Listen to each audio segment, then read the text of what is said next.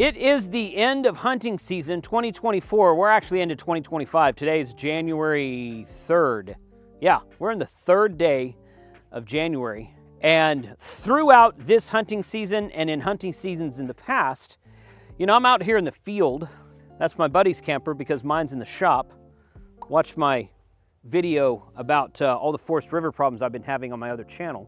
We've been here opening weekend of hunting season is usually the first week in November in Texas, at least for rifle season. So we've been here off and on almost every weekend for the last 2 months. Not quite every weekend, but almost every weekend for the last 2 months. And throughout that time, I have used a variety of HT radios for different bands on GMRS, on ham radio, 2 meters, 220, 440, some 6 meters. And I wanted to show you guys what I used this year, what I consider to be the best field radio for the end of 2024 going into 2025. The best field radio, if you just lose it, if you drop it, run over it with the truck, drop it in the lake, if it gets rained on, if it gets left outside at night, something like that, it's not going to be a huge loss because we're not talking about the ICOM ID52 Anniversary Edition or the Kenwood THD75. We're not talking about a $500 to $700 HT here. This is what I consider to be the best options for HT in the field, something that is you want to take care of because it's got a lot of features and you're going to spend your hard-earned money on it. But if push comes to shove, it's a little bit more disposable than a $500 HT is. So let's take a look now. Today's video is sponsored by Ham Radio Prep. If you don't have a license at all yet, check out hamradioprep.com. Check out their license courses and their license course bundles. They bundle together for an extra savings. And on top of that, you can always get a 20% discount extra with the coupon code of Jason20. Thank you, Ham Radio Prep, for sponsoring the channel. All right, this is the 6 HTs we're going to talk about today. I've got these arranged here in order from least expensive to most expensive. Now, these last two right here are kind of debatable for whether it's something you actually want to take into the field because this is $200 and this is about $220. So if that's too much for you to take into the field, you might want to discount those two.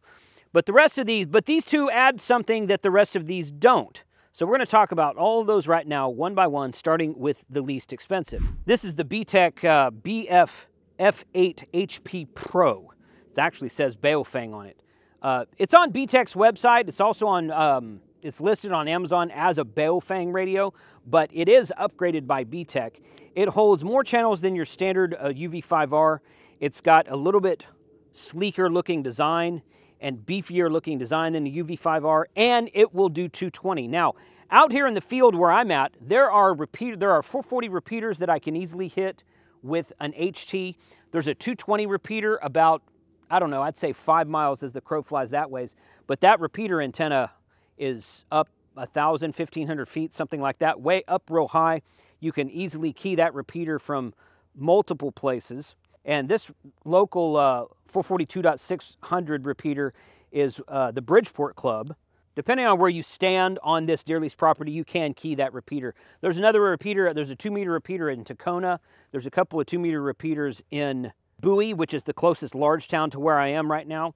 But this is a great HT. Now, one thing I'll say about every one of these HTs today, every one of them are USB-C chargeable. The reason I chose these radios over some others is because all of them are going to be USB-C chargeable. And the great thing about USB-C chargeable when you're in the field is I had the charging brick video that came out not too long ago. So I have 2 or 3 of those bricks with me here in the field. One of them I carry in my pack all the time. One of them I keep in the truck. And a couple of them I just carry in my hunting pack. So I usually have at least, I also have 2 or 3 battery boxes every time I come out here. So I have a plethora of ways to charge anything that's USB-C. My phone, my Bluetooth earpieces, my radios, my camera that you're watching right here, my Osmo Action camera is USB-C chargeable right there. So I always want to have something that's USB-C, and all of the radios we're going to talk about today are USB-C chargeable, or at least the batteries are. Some of them the radios are chargeable, some of them the batteries are chargeable. This one's the batteries chargeable, comes with it in the factory. This one's about $65 from BTEC. I'll put a link in the description below for this and everything else we talk about today. The next one is also from BTEC. And now this one I have had for about, shoot, I don't know, 7, 8 years. This is the UV 5x3. This looks like a Baofeng UV5R radio. Okay, it looks just like a UV5R. The difference between this and the UV5R, of course, is the 5x3 also carries 220. You can see a very familiar looking screen there with 146.52 on the top band and 224.200, which is the repeater I told you about a second ago that's 1,000, 1,500 feet up. I've got the extended battery on it. Now this is the extended battery for the UV5R, but it fits the 5x3 because these is the same form factor. And I've got the tri-band Nagoya antenna on it. So while the radio itself is only about $65, the upgraded tri-band antenna, because it comes with 2 antennas, one dual band, one 220. I don't like having 2 antennas for 3 bands. I like having 1 antenna. The upgraded extended battery that you see here. So this one right here is a newly released USB-C battery. You can see the USB-C charging port right there on the bottom of the battery. The previous battery had a round modular port over here on the side, and it would plug into a USB-A connection. But this one here is USB-C chargeable, extended battery, and I've had, like I said, I've had the radio itself for more than 7 or 8 years, still goes strong. I pretty much only use it in this environment. I take it with me hunting every year, and I use it a lot because the 220 repeater nearby is a good repeater to use. KC5 HWB testing. Very quiet into the repeater. Great signal. Not much activity on this 220 repeater, but when the internet is up on this this tower, it's down on the whole tower at the time of this recording, unfortunately, but when it's up, this repeater has All-Star, so I connect it to my All-Star system. I just really like using 220. There's a couple other 220 repeaters in the area, but this one right here is great. So this is one of the reasons why I bring this radio to the hunting lease every year, is because of the 220 aspect of it. This next one here is the UV9D Mate. This one I've had for several years also. This one is $159 at the time of this recording at buy2wayradios.com. And these, over at bettersaferadio.com, they were the first ones to introduce them, but I think everybody has them now as well. These are UV9 batteries for all the UV9 series walks-on radios that are now USB-C chargeable on the bottom here too. So I've upgraded all of my radios to this new battery with the USB-C charger. Like I said, everything's USB-C we're talking about today. I've got this one sitting on Simplex right now, 146.52, KC5 HWB on 146.52. You might have heard that behind you because I have another radio on that right there. This one will do about 10 watts per band. I did a review on this radio when it was new. I've also had this one for 6, 7, 8 years, something like that. I use this at the hunting lease a lot because it's orange. More than one time, I've dropped this when walking to a deer stand or walking back from a deer stand, and a friend of mine has found it driving or walking down the same road later that day because this is orange and it shows up so well. So if you are the type of person to drop something or leave it laying somewhere and you're losing stuff all the time, this orange color really does help when you're out in the field. This is one of my favorite radios. This one here, now, I don't know if this is true today, so don't go quoting me on this. I don't want to get anyone in trouble. I don't want to make anyone mad. But this was one of the original UV9D Mates, and this is full open transmit. So this one will work on GMRS frequencies. I'm not saying you should do that. I'm saying you can do that if you choose to accept your mission, which is to get a GMRS license. Get a GMRS license, and then this one will work for ham radio and GMRS frequencies.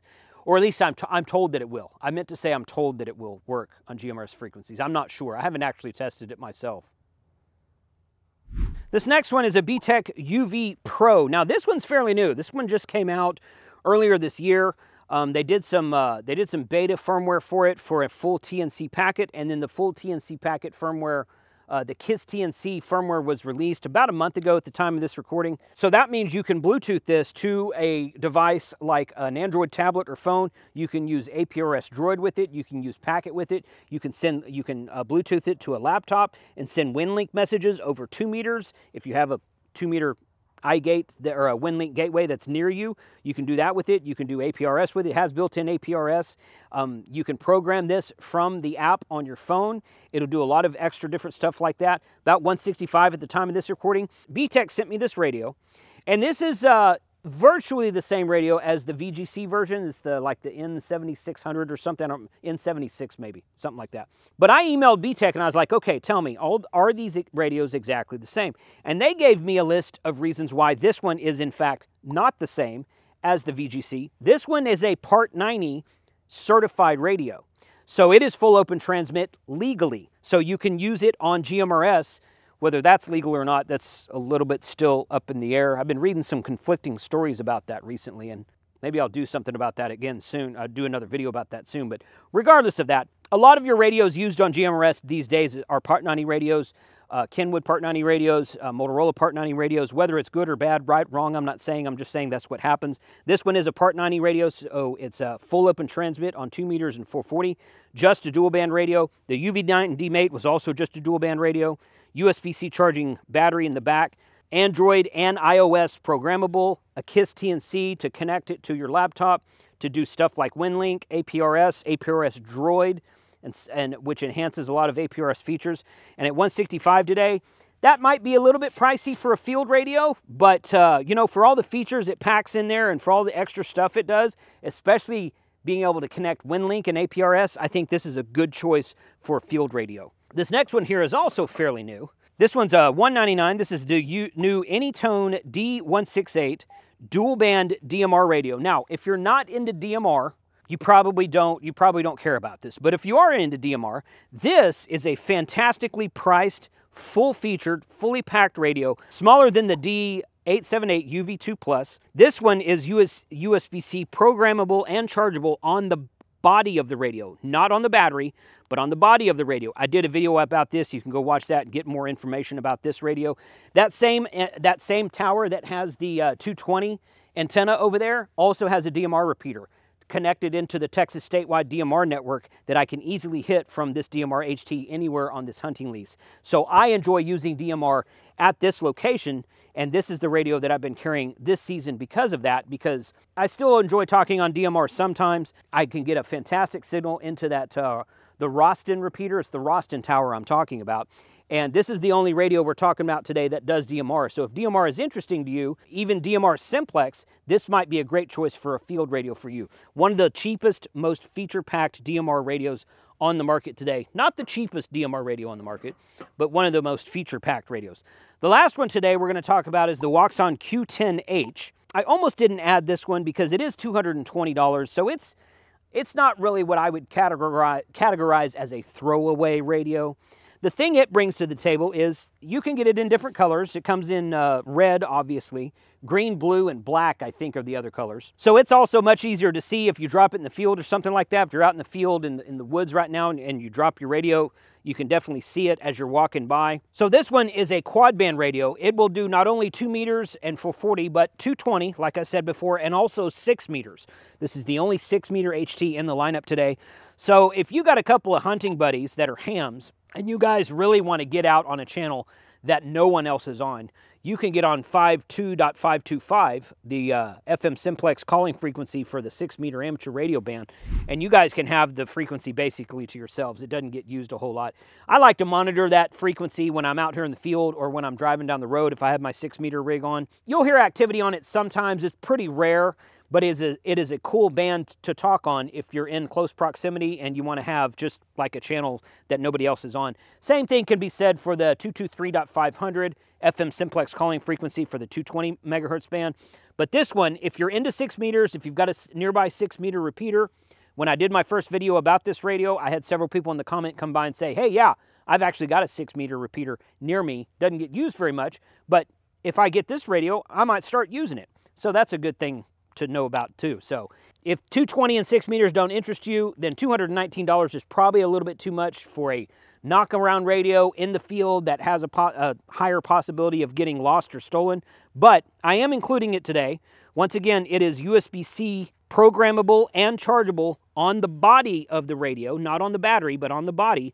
So, and it adds the 4th band to it, unlike everything else we talked about today. So what do you guys think about that? What do you think about those 4 radios? The ones that I commonly use them, I've been using this UV Pro B-Tech quite a bit this season because it just came out a little while back, and it's that KISS TNC function is really cool, so I've been using that.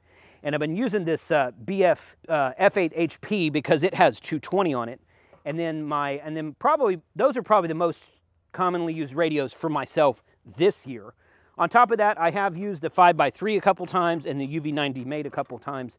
And then I did some 6 meter stuff by myself because nobody's on 6 meters out here. But could be cool a thing to have for 6 meters if you're into that sort of thing in your area. What other radios do you think might fit into this category of, hey, this is a good radio, it works great, it offers these features, but if you lose it, you're not going to be out $500, $600, $700 like you would if you lost your high dollar Yaesu or Kenwood HT? What else do you think might be worthy of this list? Put a comment below. I'd like to know. Thanks for watching today.